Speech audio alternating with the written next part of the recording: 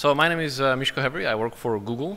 I do a lot of stuff with testability and give a lot of talks on it. But anyways, this is something that I hesitate to call a library or a framework, because a library in my world is something that you call when you want to get some work done, right? And a framework is something that calls you. And this is neither. This is actually what I would consider a better web browser. And the best way to describe what this is it's what a web browser would have been if it was designed for web apps. So let me give you a little demo, and then maybe we'll get to some slides. So everybody always does a Twitter client. Since I work for Google, I do a Buzz client. So here's a Buzz client in 46 lines of code. If you hit fetch, and if Google will be so kind to reply to our JSON P request, we will see some stuff coming. There we go. We'll see the tweets for the Google Buzz team. And when you hit the expand replies, you'll see the replies. So it's standard issue stuff, right, that you've seen millions of times. So how does this work?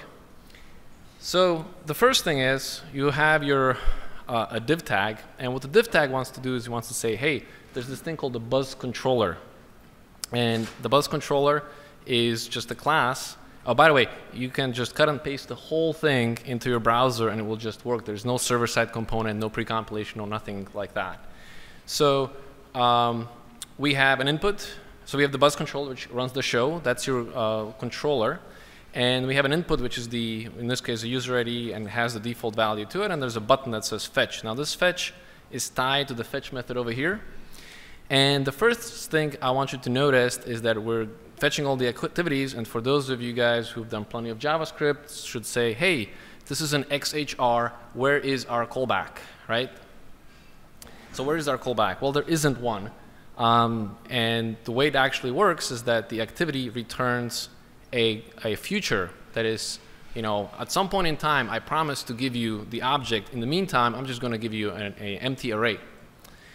So you get back an empty array over here, and because all you want to do is display to the UI, the activity at some point returns and then populates your array, which then creates there's an ng repeat tag in here, which simply says take the activities, take the activities and repeat over them. There we go. Where did I lose myself? Take the activities, repeat over them, and then stamp out the divs. Now this may seem like a templating library, but there's one fundamental difference, and that is that the array you get back is live, which means that if you add items to that array, it will cause the repeater to add new divs. And if you subtract items from the array, it will cause the repeater to extract divs back out. So it's a live data binding, unlike most templating systems where you have to do the merge, and every time you modify your model, the view kind of goes stale, and you have to call some code to remerge it. And then if you have a problem that if user might have had an input field that they modified, you need to first extract the data out of the input field, put it back in your model, remerge it, and then redo the update. So what this does is it changes the way you look at the app, and it says, well, there's actually one thing, and that is that the model is the real source of truth. Does that kind of make sense? How old is? Okay, so it's a very fundamentally different way of thinking about this. So now that I give you a little bit of demo, let me show you why. Oops, this was a little too big. There we go. So HTML, we all know, was language designed in '89, but it was 4 documents, and the scripting came in about '95. I'm just going to go through a little faster. And what was amazing about this is that given the fact that web apps were all about documents, we were still able to build these crazy apps in 2005 with basically JavaScript in this document-centric world.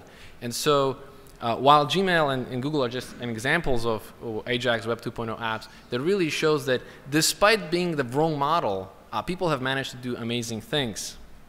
So we're 2011, and HTML and JavaScript have improved significantly, but the level of abstraction is basically the same we had back in '89, which is that it's document-centric, not web app-centric. And so, you can say, well, there's all these other things that already solve this problem. Well, let me categorize them into 3 categories. I think they all do a wonderful job in what they're trying to achieve. But really, we can break this up saying, I'm a library that treats the browser as a dumb terminal, and then I'll just simply do a round trip on every click. That's one kind of set of applications. The other kind of set of libraries or frameworks, they basically take the approach, you know, HTML and JavaScript is just too complex, and CSS and all these pieces, so we'll just abstract away all the HTML and JavaScript away from you so you don't have to deal with it. And the last group is what I would call DOM manipulators, which is, you know, the API kind of sucks in browsers, it's inconsistent, etc., and we'll give you a better API for it. But nobody's really attacking the problem of like, well, what would the browser should look like if it was really meant for building web apps? It's a completely different question. So what I love about a browser is that it's declarative. I can say, hey, hello world. And to do the same exact thing, this equivalent hello world in pure JavaScript, you get something like this. Now this looks pretty ridiculous, right? I mean, it's just hello world, and the reason why it's so complicated is because, well, there's IE, it's different, and then we can't just get a hold of something. We have to wait for a attach event, right? We have to wait for the browser ready before we can modify it. So you guys all seen this thing, right? And you can't just write in the same way because different browsers have different API. So this is what adds the complexity that we're trying to avoid. And there is fabulous libraries out there like jQuery that kind of hide this away and say, hey, I can do hello world in something as simple as that. But I still have to understand the concept of being DOM unready, the concept of having DOM nodes and getting references to them and then modifying them and changing them. And I'm really trying to get away from me having to have references to DOM, because that creates coupling between the presentation logic and the view. So what really I would like to be able to say is say, hey, greeting equals hello world, and say, put the greeting right over there. Now, for those of you who've been coding for a while, say, hey, that's a bad idea. You're putting logic into your template.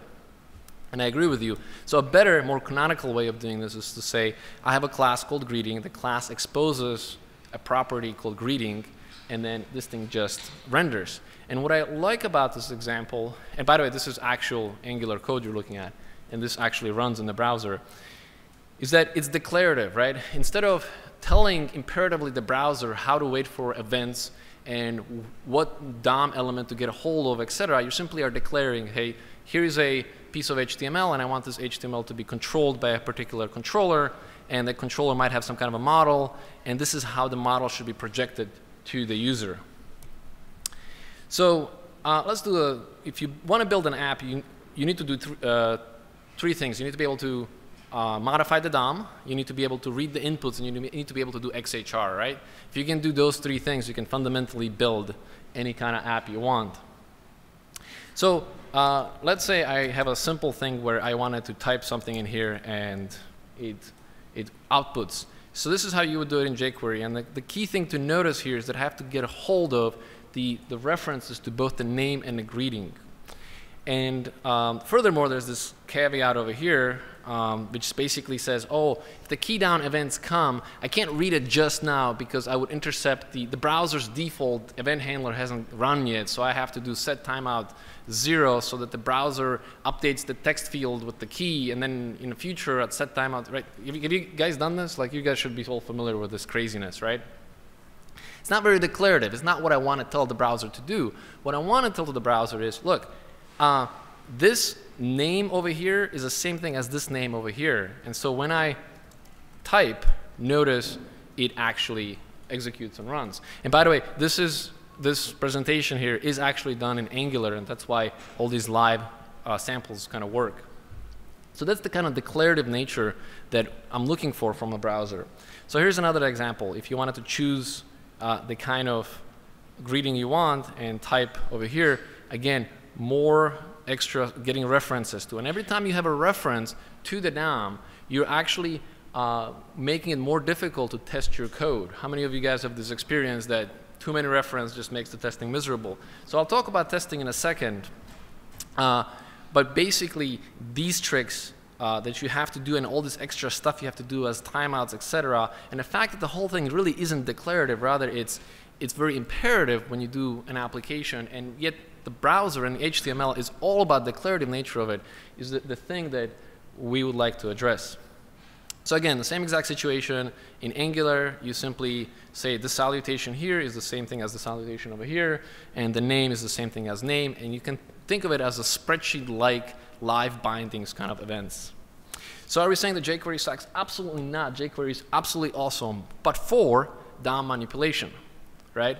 And so the question is, building apps is just a lot more than DOM manipulation. You know, DOM manipulation is a small part of it. It's the stuff that is the boring stuff, the boilerplate of what you have to do when you want to build a web app. So the question is, can we do better? So what Angular does is it increases the level of abstraction, and it does so not because it tells you you will follow this set of APIs or because it gives you a different library API. It simply kind of augments the browser so that it can do better things and you can express yourself in a very declarative manner. So let's do one more example, which is XHRs. That's the last piece you need when you talk to the server. So this one, I think, if you push greet, it talks to the server, and the server randomly responds with a particular greeting. And what you want to do is simply say, hey, this is my div. It's controlled by this particular controller. Here's my name. And if I click on the greet, call the greet method, and I want to do the greeting. So here's the controller about it. The thing I want you to notice is a couple of things. First of all, there are no references to DOM. Right? This makes testing this super easy. You simply say new greeter in your test. You call the greet method, and you assert that the name or the greeting is the proper thing. The second thing I want you to notice is, hey, what is this XHR?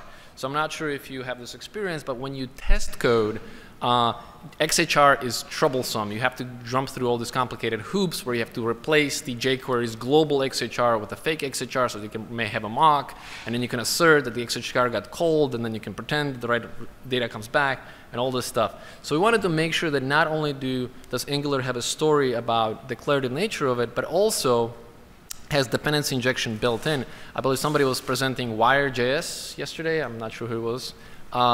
And that's basically the same exact idea, and I have to look into it to see if it could be integrated.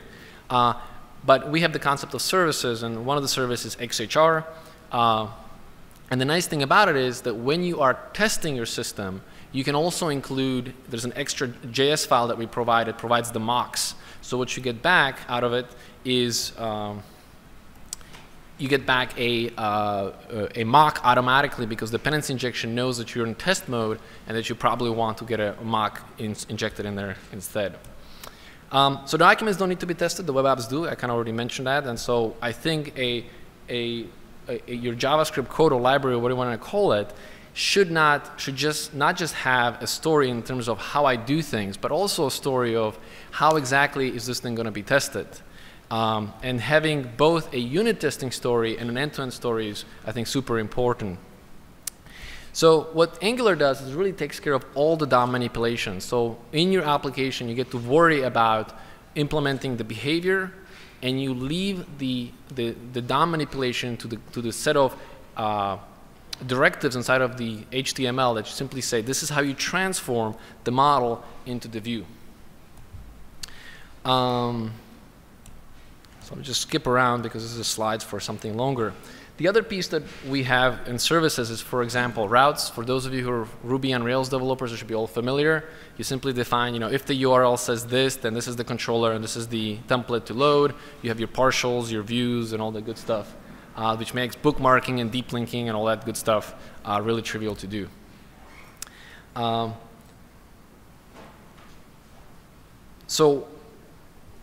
And this is the example that I kind of already showed, the idea of resources, how a future gets returned, and then in the future point in time, you can, the data banning kind of takes care of itself.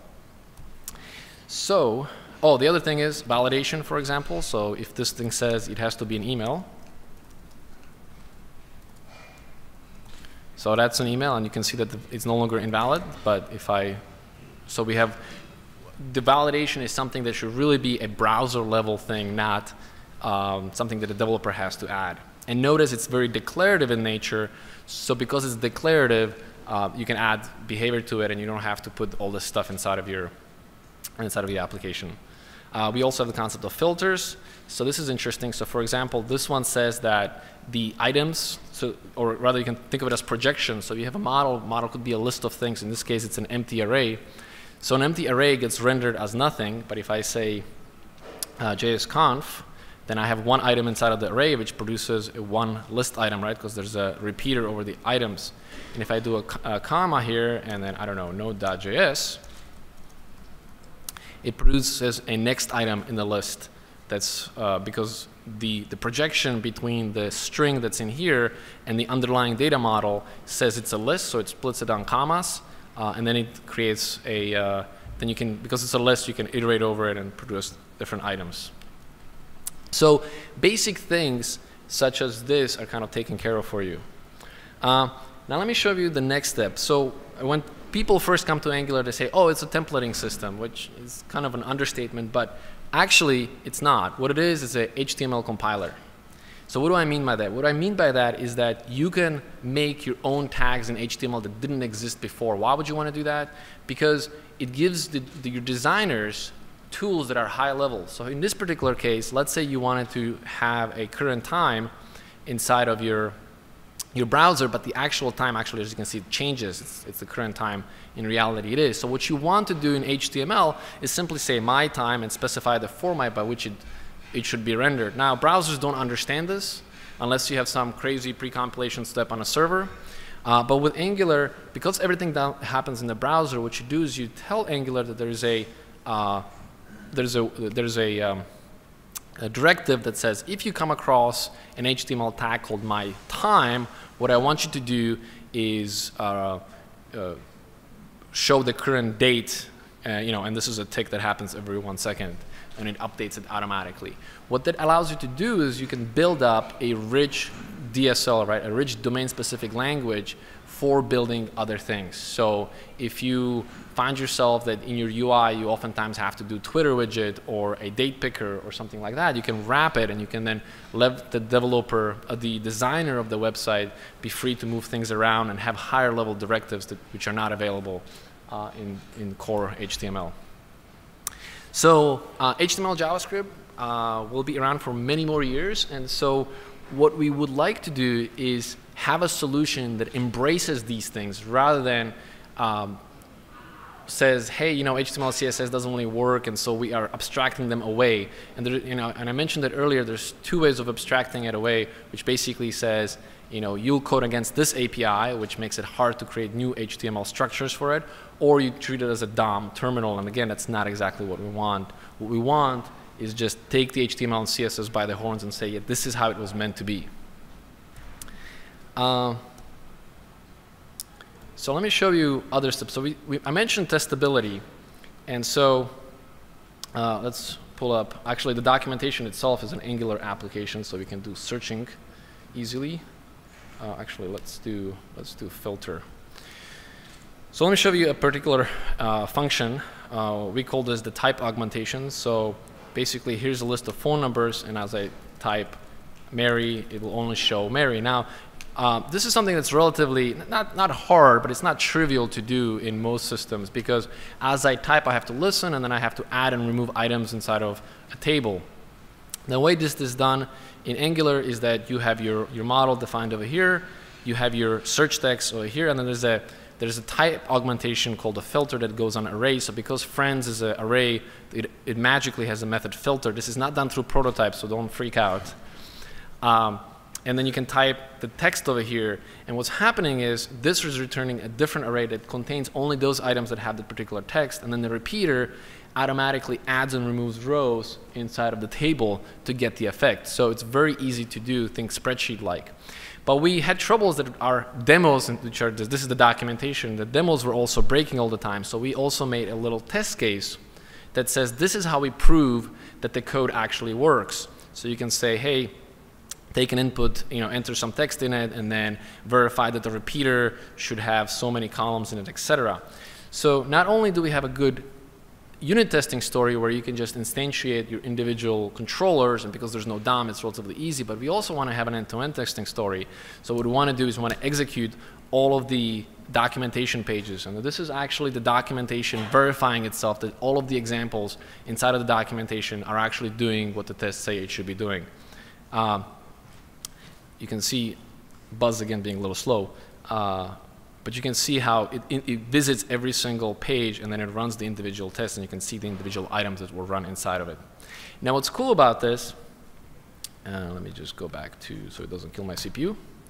What's cool about it is if I go back to resource, and this is the demo basically says, go find the fetch button, click it, and then verify that the repeater has the right number of counts of items. Again, if you've done JavaScript for a while, you should be saying, hey, wait a minute, you can't do that. There should be a callback, because when I push the fetch button, the code has to go talk to the server, and there's a delay before the next step happens. So what happened to the callback? So callbacks are super cool in JavaScript, and it what kind of allows all this asynchronity to happen, given that you have a single thread. But it also could be kind of troublesome to write code in this particular way. And so what we wanted to make sure that the end-to-end testing framework was able to take this thing into account. So what happens in here is that this thing obviously gets executed synchronously, and it builds up an internal state machine that basically says, this is the transitions I have to do in order to run the test.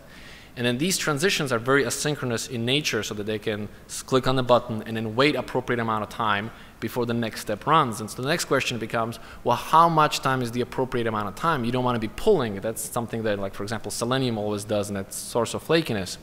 So it turns out that this test runner is very intimate with the framework, and so it knows how to hook it and say, let me know when there's outstanding XHR requests, let me know when you're in the middle of painting or whatever, so that when the code is done, executing what it needs to do, notify me so that I can go and execute the next step in the test sequence. And what that allows us to do is to have a very synchronous looking tests, but in reality they execute asynchronously, and they never have to wait for anything. So there's no pulling going on. It's all event driven, and as a result the tests are super fast, as fast as possible, but not faster because it'd be too quick, and they're not doing any pulling, so they're not kind of just waiting there. So testability, I think, is super important. And so let me give you a couple of examples. Actually, we're kind of coming to an end. Do you have any questions so far? Yes? On your defer, is your dependency injection framework expecting the two-string method that function there? Yes, that is very good. Okay, so let's talk about that. I don't know where it, so let's talk about defer. Here we go. Let's see if there's a good example in here. I don't have an example in here, but let's go back to, let's go here. There's an example here. So here's a buzz controller, and it takes a resource. And there's two ways to do it. One is to actually specify $inject, and then specify what you want to inject into it. That way you can run it through a minification system and not worry about losing it. But if you're not going to do it through, if you're not going to just want to hack around, then you can skip the $inject, and then we'll introspect the method signature by doing toString on a function. I know it sounds crazy. And we automatically figure out what the parameters are. So we're just kind of scratching the surface here, but an excellent question. Any other ones? All right. So I want to show you a little more about, oops, that's not the right one. So JavaScript, right? Testing. Do I have to convince you that testing is important in JavaScript? Yes? No? You guys all know it's important, right? So the issue is, right, if you click on a button, so here in this case we have a control that says error, we call a method greet, and then I called alert on this instead of on a window, right? And so this caused an exception to happen. There's no way to know that this is not a valid code unless you have tests that you can execute all the time, and so testability is an important thing. And the thing about it is that the bigger your project is, the more important the testability becomes because your velocity of it decreases. So what makes testability important is that you have to make it easy to write the test, easy to run the test, and have the environment to go with it. And this is non-trivial stuff to do. So let's do a simple example here. Here's a password generator that as I type my password, it basically labels it whether it's strong, medium, or weak, and I can also ask the server to auto-generate a random password for me. This is a typical jQuery style piece of code, and from a testability point of view, this is troublesome for several reasons. First of all, this anonymous global function basically prevents me from ever testing it because the code will execute before I have a chance to do any setup. So the first thing one has to do is to refactor the code by pulling out the main method, so to speak, and then preventing the default run-on to happen. The next thing is, if you wanted to write a test, I'm using Jasmine over here. I think somebody mentioned Jasmine yesterday in the talks. By the way, awesome library for testability if you're interested, for testing, sorry, not testability. What I have to do is I have to create the right kind of DOM elements so that the tests further on can get a hold of these DOM elements and can perform operations. And the more complicated the UI becomes, the harder this becomes, and so the testability really suffers from a unit point of view on it. And the reason why this is hard is because DOM is essentially a global variable, and global variables suck in terms of a lot of different reasons, and one of them is testability. So the same exact piece of code in Angular, first of all, the code is much shorter because you don't have to get a hold of these things, but more importantly, the tests are way shorter because we can just instantiate our controller, we can just assign values to the model, and then we can assert that the right UI events have happened, and we're just trusting that the framework will properly render the right stuff. But you could still make a mistake in your directives inside of your HTML. For that reason, you need to have end-to-end test suite. So this is the end-to-end test suite, and as I, let's see, and this is actually going to execute the same exact demo. And I put wait statements inside of it so that you can see that, you know, the first step is enter some code in it. Then you can see that the code was inserted in here. Then it's you know, assert that the display was on in a particular way. Then enter some more stuff and so on, and then run the next step here. So what's interesting about it is if you look at the code is that I actually put wait statements in here, right? Again, something that is not possible with JavaScript because JavaScript is asynchronous, so there's no way to block. But we kind of trick the code into building an internal data structure, which we execute then later on, to give you this ability to sequentially produce the steps you want, and at the same time being allowed to create wait statements in there. So for unit testing, we use something called JavaScript Test Driver. How many of you guys heard of that? Awesome. And for end-to-end testing, we have this thing plus Jasmine. We kind of mentioned all of the other pieces. Oh yeah, one thing I didn't mention here is that when we do testing, so this demo here was doing XHR. When I click on generate, it went and fetched some data. What's cool about it is that inside of the test, when you put the whole thing together, notice what I can do in there. I do, here it is. I get a hold of the browser through dependency injection, and then I create an expectation. I say, hey, expect to get a JSON request on a specific URL, and then respond with, you know, object that is password ABC123. I can call the generate method, which is the same thing as clicking on the generate button, and then I can expect that the password isn't set because the callback hasn't happened yet, right? So I expect that the password isn't set. Then I emulate that the callback is happening at this point, and then I assert that the password is now set to what the JSON was supposed to do. So not only, you know, this is important because you wanted to have these kinds of tests, these kinds of unit tests, and so you need a way to mock out the system, and you need to have a way to easily replace these pieces to get there. And I think I'm also about to, out of time. Yep, but that's basically it. So questions?